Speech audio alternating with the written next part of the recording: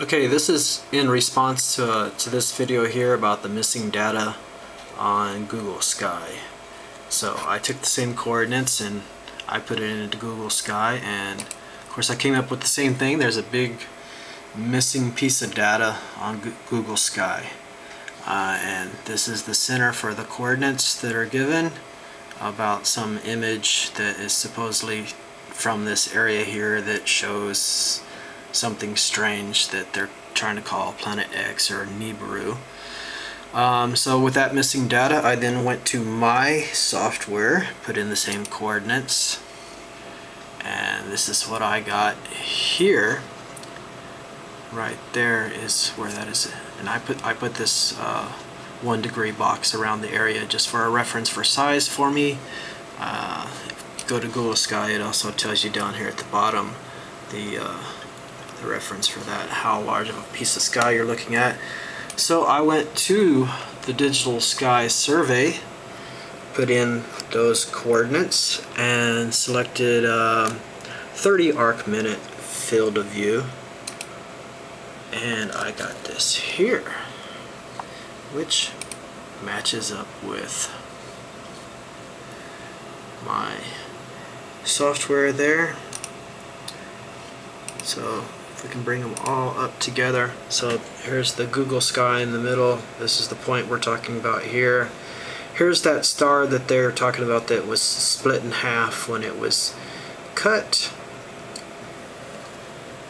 There's the same star over here. You can see the star here, and then there's some little stars that come down and to the right from it here.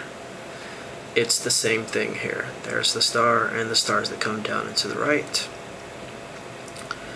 So the area that it's centered on in the missing data in my software, it is here, and then it has 3 little stars in a row here. Over here on the data that I pulled up from the Digital Sky Survey, there's those 3 stars in a row, and then the spot they're talking about is just above it. So nothing really there, just a star. I have no idea why Google Sky would be missing that data. We'd have to ask Google why that is. Maybe there was something, a comet or a satellite that passed over that area during the time that they took that photograph, and it seems like they could have replaced the data by now. I don't know why they would leave a big gaping hole like that.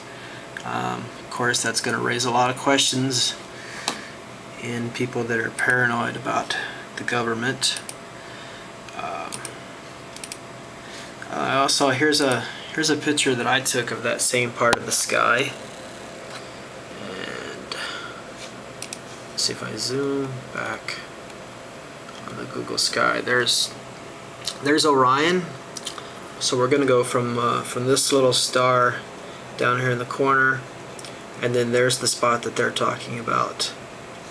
And in my picture, so here's the star in the corner, the bottom left knee of Orion, and if I go up, there's that next star, that's 55 Orion.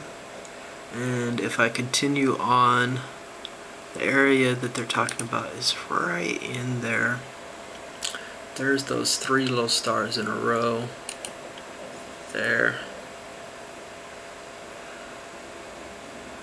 and I don't know, some stars there, nothing spectacular. So there's the big gaping hole that Google Sky left. Why would they do that? No clue, but I doubt it's anything sinister.